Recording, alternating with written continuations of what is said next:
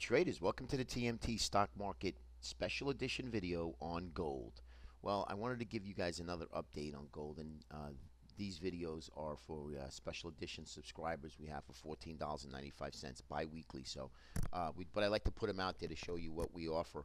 And it's just something that a lot of the video subscribers on gold made some really, really nice money. We had some targets, objectives that have been met. Okay, and I'm going to show that to you. But I wanted to talk to you more about what happened on Friday and what's really the trade for gold going forward, and of course the gold miners. Gold likes lower yields. They always love lower yields because gold is obviously doesn't produce yield, right? It's a asset class of a commodity. It's a metal, and it does not have any type of yield at all. So really, in essence, it is a safe haven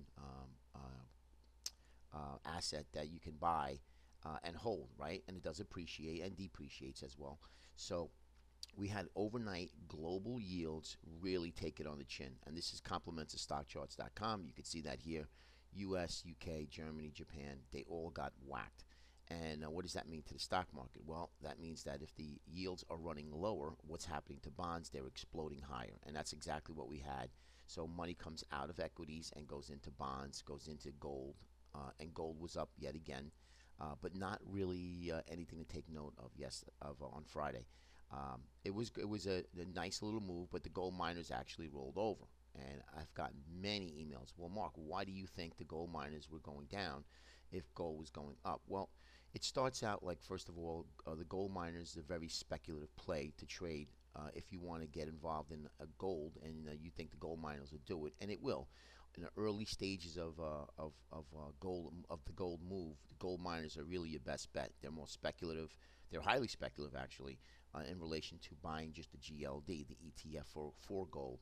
So you have to be very careful. At one point during the cycle, gold will pick up more than the miners. All right. So in the beginning of the move, the miners actually work out really, really well. You'll get more appreciation on your portfolio than you would with gold. But then in the second half and the third half and the latter half of the move, gold will outshine the miners.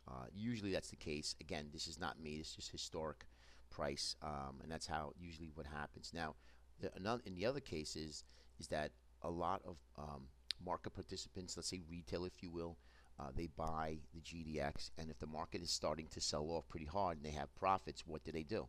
They don't sell what they lost. What they do is they keep their losers and they take the good money that they have in a trade, sell that, and pay for the bad money because they never want to sell anything.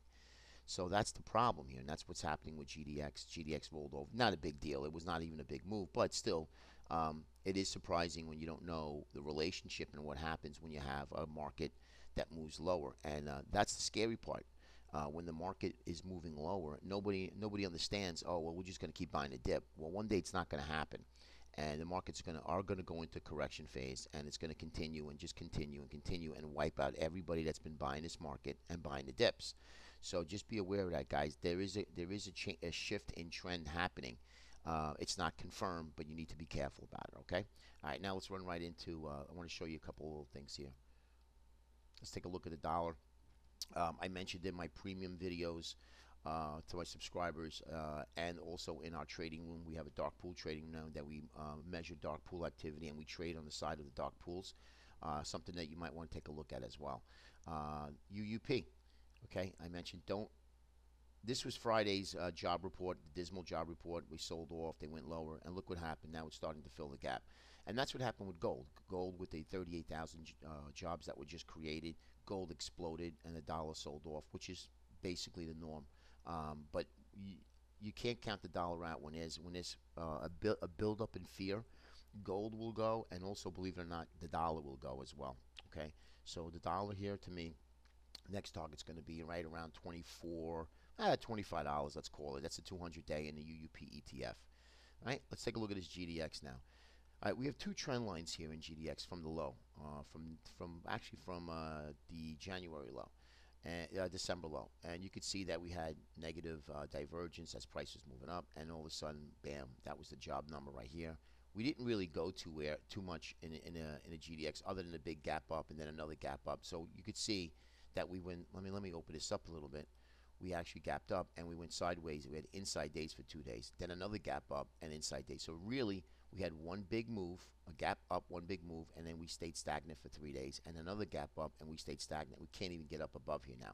And I just want you to be aware of this. Gold is notorious for sell-offs in June. Notorious. Out of the norm, just comes right out of the blue. They just sell gold. I don't know why, but gold is a big, big seller in the month of June. Now, if there's extreme market turmoil, maybe that might be alleviated, but I just want you guys to understand that gold does sell off out of the blue, and could sell off, this whole move, or maybe at least fill the gap in one of the gaps here. I don't know if it's going to fill all of the gaps, but you got to just be careful about that. Just take a heads up on that. That's GDX. And also, by the way, GDX, we had a 38% retracement, which was right about here. And GDX was the strongest out of all of them. That was the only one target that was hit. We had another objective target that was not met.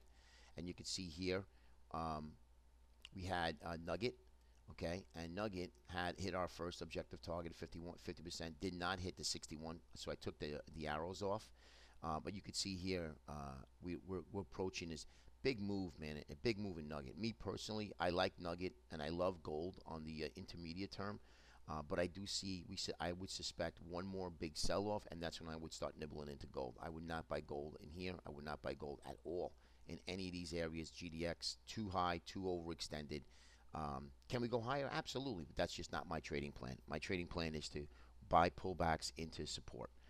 And Nugget and GDX and GLD, all of those stocks, they're starting to show a new leg up in a new bullish leg up in their asset classes. So I'm going to look to buy that, but I would wait until we get a deeper pullback. Like here would have been nice, and if they would have flushed them back down here. But this is really the reference point, guys, in Nugget and also in GDX and all this whole pullback that happened in May. If this is the reference point you need to look at. If we can make another lower high, a higher low from here, that would be your low. That's going to be your stop. Anywhere you buy in these areas here. If it takes out this low here, she's going to go all the way back down again. That I will tell you. That's how it works with the gold stocks and ETFs. Silver, same thing. As you can see, potential target. We hit that level and we gapped up tremendously. All right, so I would wait again for a pullback, wait for a gap fill area, and then we look to buy gold. And again, your stop's going to be below this reference point here. If we make a higher low, if we tag this and go lower, then obviously you're going to have to wait for another established position in support. GLD, same thing. We hit our one target. We did not hit the second target. All right, the second target was down here to 50% at 112. So we hit our objective target, and then look what happened. Exploded right back up. Again, you could see a gap up, 3 days consolidation, a gap up. This actually moved a little bit because gold did move a little bit more than GDX. And like I said, when you're in your second stage, gold will pick up. And you could see this here. You had one, right, consolidation, and then you're going to have this consolidation's whole gamut here, if you will. And let me just show this to you. This whole area here and here is consolidation. So you have one run up, consolidation, and then bam, that's your second leg after we take this out, okay? And right now, we could even go a little bit lower and still be in your consolidation phase and then go up next. So we're going into our second stage of the rally, and that's the bigger move.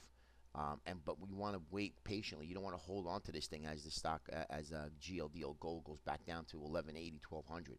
And again, I am not saying it is. I have no idea, but I've seen it happen before. So just be careful, okay? If you want to establish a position, okay, that's really about it. All right, guys. I hope it helps. Have a great day, and look out for the other special edition videos. We'll keep you updated. Take care.